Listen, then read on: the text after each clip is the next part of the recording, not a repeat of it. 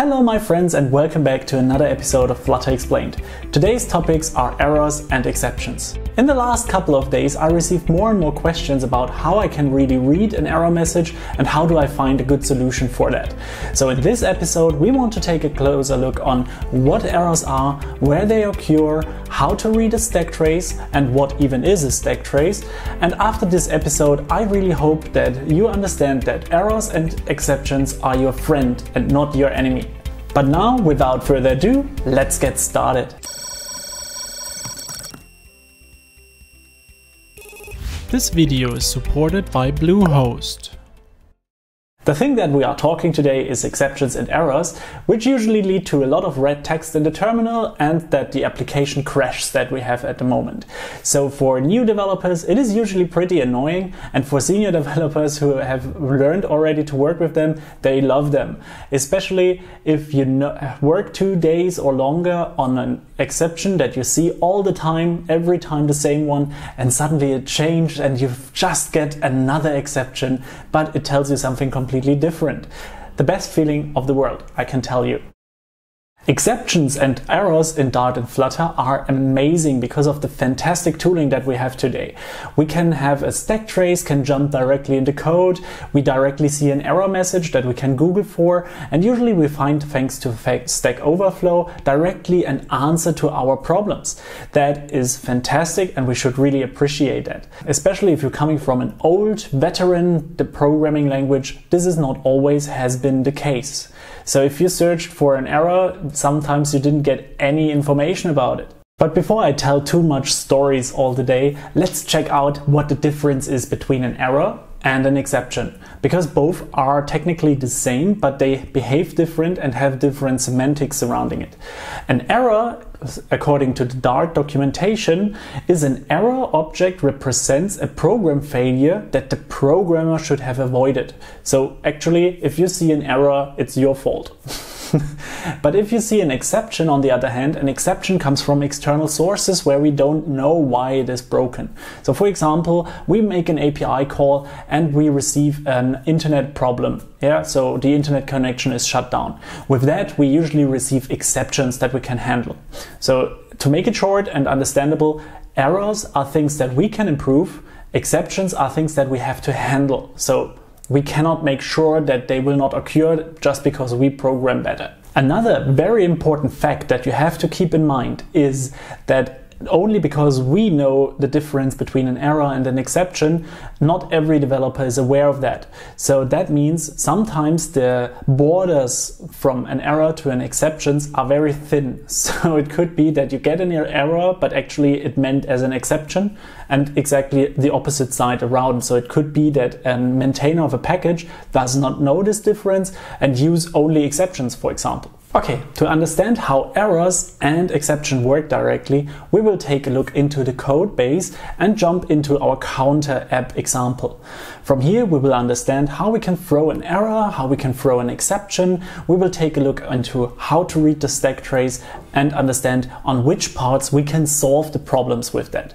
Additionally, I want to check if we make an HTTP request and we receive an error exception there, how can we catch this exception and do something on behalf of that. So if something went wrong, we want to fix that immediately in code. Alright, so fantastic. The improved error shows us already more information and helps our colleagues and developer friends to solve these problems, because errors are not only for us, they are also for the entire community who work on that code base. So for an open source, it could be your team. If you are working in a company, it's all other developers surrounding you. You don't do this stuff for yourself, you do it for everyone. So make sure to make them correctly. But how can we handle problems or exceptions in that case if we, for example, call an API? Let's have a look. The improved error will not only help ourselves by improving the code base, no, it will help everyone to understand your code way better. They know what they can do and what they can't do, what they have to provide, and so on and so forth. So with errors, you usually harden your code base.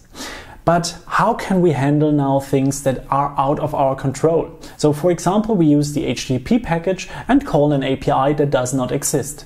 Let's try that out now. So welcome in our code base. As you can see on the right side, we have our emulator up and running. And if I press the plus sign, we will increase our counter, as we know our counter app, right?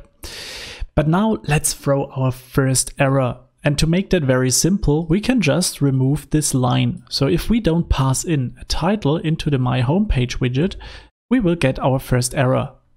Fantastic. So if we take a look into our console, we get this red message here. We will receive a StackTrace, which will inform us from where the error is occurred. And we will get the information where exactly it happened and what exactly happened. So if we read now the error message, a non-null string must be provided to a text widget, we understand directly that it has to be something around the text widget and that we didn't give any value, so it cannot be null. So if we take a look further, we can click on this here. But you can see that we are jumping right away into the text.dart, which is somewhere deep dived inside of the Flutter material part. So if I'm looking for this assertion that happened here, we will find that here somewhere. So as you can see, we have an assertion that happens directly after the constructor of text. This fails. So, and the other string that we got is the relevant error causing widget was my homepage. And if I'm clicking here, we jump right away to the position and location where we can fix the problem. Because we passed here a title inside, or no title inside, we passed in null. This title is null. And this title now has been used inside of a text widget. Do you think that was completely obvious? No? Good. So let us improve this error message a little bit. Thanks to assertions of the constructors, we have a powerful tool to throw our errors if a specific assertion fails. If we add after our constructor, so at this location here, another assertion function, so we make assert, and now make sure that after that we make a comma, because that separates our assertions and the supercall after the colons of a constructor. And now we can ask that title is unequal to null.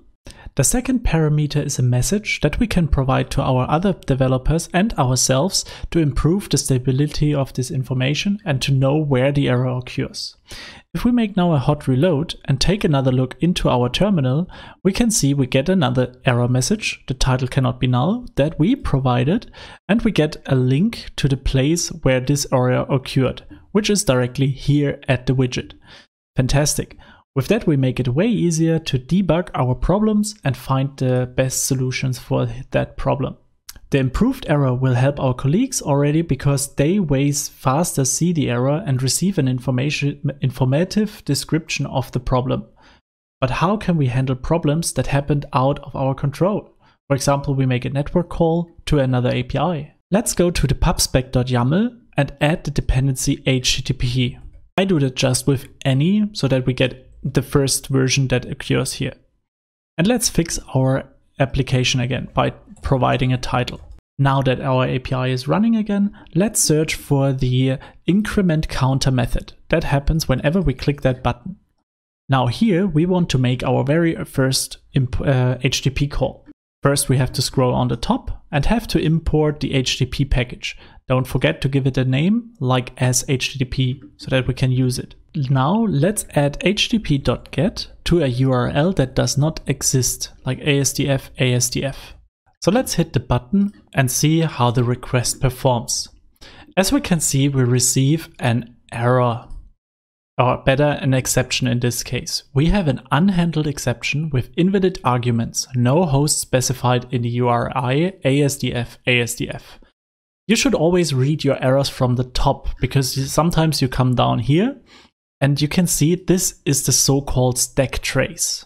And the StackTrace will show you in which part of the application you are and what happened before your call has been done until the error is finally thrown. So how I usually work, if I'm searching for something on Google, I'm looking for the error message here. And if I'm finding nothing, I will go into the StackTrace. And inside of the StackTrace, we begin at the top at 0 and scroll that far till we find something that belongs to us. So HTTP client is some third-party stuff. IO client, I don't know. Get anonymous closure, I don't know. My homepage state increment counter I heard something about that, and here is the error tutorial main.dart. So that seems to be our class. Here the error happened. Fantastic, good to know. So now we can fix this part here. The line count with that here on that part will help you to navigate inside of the error, make it possible to find the error message easier because it's always on the top of it. So the error message is pretty straightforward. Invalid arguments, no host specified in URI, ASDF. So actually the problem is that we didn't provide HTTPS in front of it. If we hot reload again, press our button, it will make a request, but as you can see, we get the next error, an OS error, no address associated with the host name. Okay, so we have to change something more. So let's search for google.de, for example, and make our hot reload. We click again our button, and you see no error occurred because this website actually exists. All right, but what would be if we would like to try this part here? And after that, if this is failing, then we want to react on it in a certain way. For that, we have try and catch. With try, we execute this code, and now we want to catch something. So if there happens an exception, we want to get this information and work with it. So I want to here in this catch part, you want to be always as specific as possible with your error that you want to catch. Because you could also say you want to catch every exception. But this is used as a bad practice because what happens is that all the exceptions that could be fired are catched here. But you want to be specific with your errors. So we know it is an argument error. And if we press now again, you see nothing happens. That's because we swallow the error at the moment. We never want to do that. That means we get an error, but we don't show it to anyone. And we just catch it in an empty catch block. This is one of the anti-patterns that we don't want to do. We want to at least print the error somewhere. Usually we have one logger for that exists over the whole application. In our case, we just print E. And if I press again, we get the error message, but we actually tried to execute this process. And we could do something else. Instead of printing, we could also return, or we could increase the counter by 10 if this is our goal here. So that means if this HTTP GET have an error, then we want to increase the counter by 10. And this works properly. So we know now exactly what happens, we can catch, and we got the error console command. So what have we learned? As always, there are some things to keep in mind by error handling. Never swallow an error. Additionally, a very important part is don't forget that assertion functions, as we created that for the constructor up here, are not part of the production build. When you build your application and provide it in production mode, all these assertions will be ignored.